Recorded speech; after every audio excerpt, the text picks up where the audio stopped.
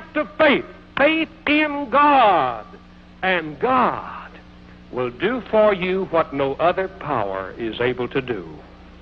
Let every head be bowed. Please remain with your heads bowed. Men and women, young people and children, I'm asking you tonight to give your heart to God. I'm asking you to become a serious and definite Christian. To say, I want to change my way of living, and to say, let Christ come into my heart tonight. I'm asking you to surrender your life unto God. And now, with your heads bowed, will you take the first step and do as I ask you, please? I want every man, every woman, every boy and every girl who believes in my prayers, and you want me to pray that Christ will save your soul, that you will be saved by his shed blood tonight and become his child, and you want me to pray for Christ to save you tonight, take the first step, please, in his name right now, and raise up your right hand quickly. Up high, please. Simply hundreds and hundreds of hands. Hold them there. If you're sincere, if you mean that, take the second step and please stand on your feet for my prayer. Stand, please, if you've raised your hand. And they are standing all over the audience. Thank you. Remain standing, please. We have a place in front of me here at the platform where you may walk forward and stand, and I shall offer prayer with your soul to be saved. Do not sit back down, but come down the aisle now, here, for prayer.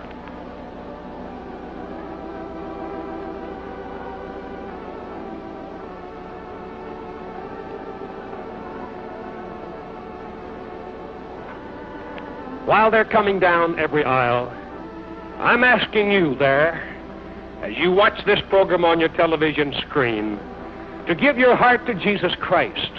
Become a serious Christian. Hundreds of thousands of people have given their hearts to Christ while watching this program. We have names from all over the world sent to us by people who said, Brother Roberts, I gave my heart to God during one of your prayers. They're coming forward to be saved. Will you be saved? As I pray with them and they repeat after me a sinner's prayer, you please repeat it word for word there wherever you are, and let's believe God and he will save you. You will become a real child of God. So would you kindly raise your right hand? Now repeat this prayer. Don't be embarrassed or ashamed. God knows our hearts. If you want to live this good life, raise your hand. Together, let us pray.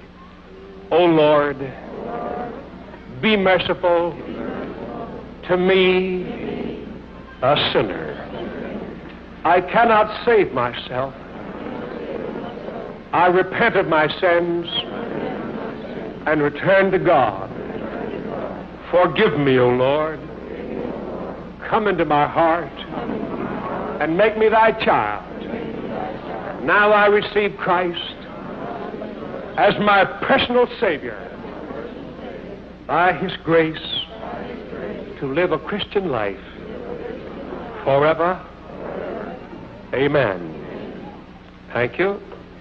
If you meant it, will you say amen? Amen. If this video has touched your life, make sure to subscribe, like, comment, and click the bell to stay updated on what God is doing at Shake the Nations Ministries. Brother Deweese, I'd like to meet some of these families who have come forward to give their hearts to God. Sir, tell me who you folks are. Mr. and Mrs. Arnott. And where are you from? We're from Austin. And who is this little lady between you? Marilyn Arnott. You are the daughter? Yes, sir. And this is the mother, right? Yes, sir. Tell me this, why did you people come forward tonight? Just felt the need of it. How about you, sir? I think I've felt the need for a long time.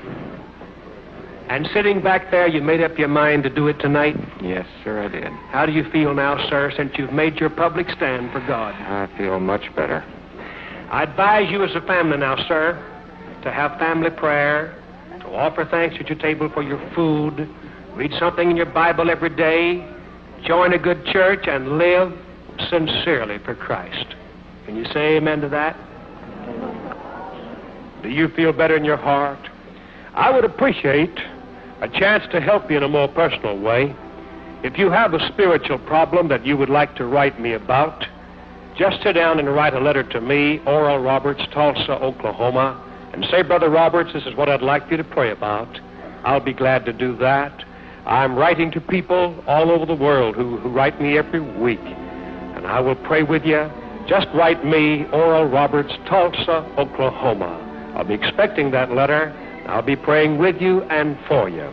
Now, I want you folks to go to our prayer room in a moment and pray. Our Christian worker will kneel by you and pray with you till you know you're saved. Then I shall return in a few moments and pray for the healing of the sick.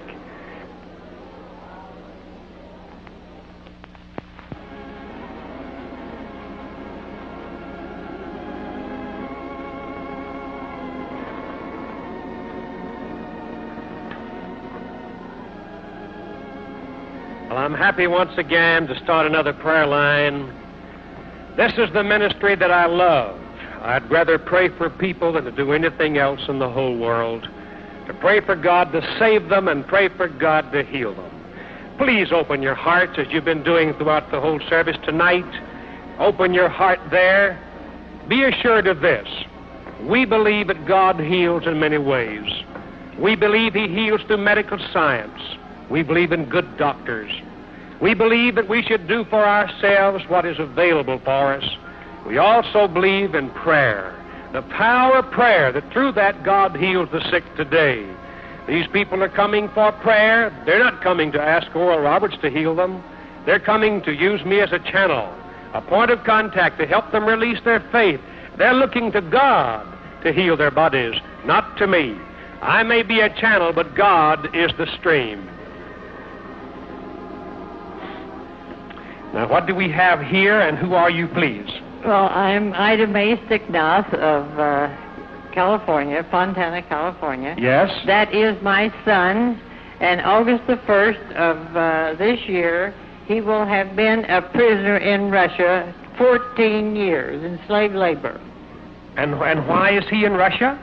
Well, he was captured by the Germans on the Ploesti oil field raid, August the 1st of 43. What is his name? Lawrence Edward Ritz. He's 36.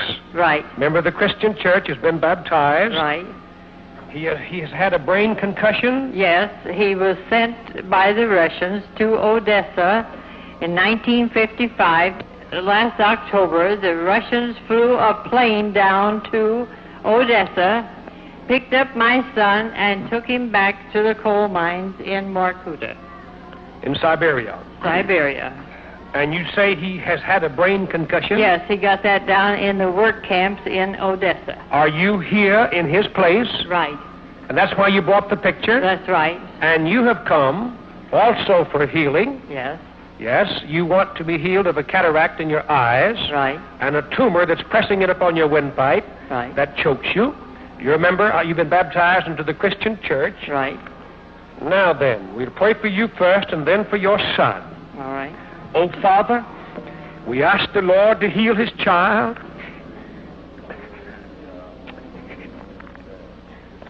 Through Christ. And now, audience, touch the chair as though you were touching this boy.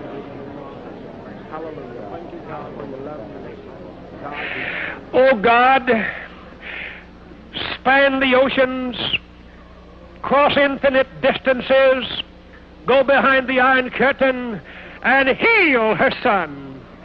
Cause him to be released from prison and brought home safe and sound in every way.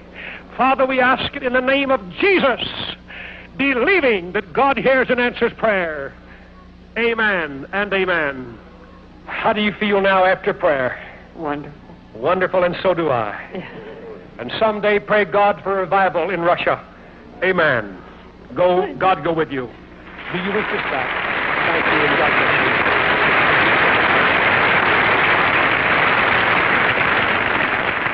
you. Now we come to a wonderful moment. Many of you have written us inquiring about the healing of many people whom you've seen us pray for on television. You continually say, Brother Roberts, do the healings last? Are they real? Well, this we can say. Although not every person we pray for is healed, We feel that many of them receive definite benefit and sometimes complete healing through faith in God.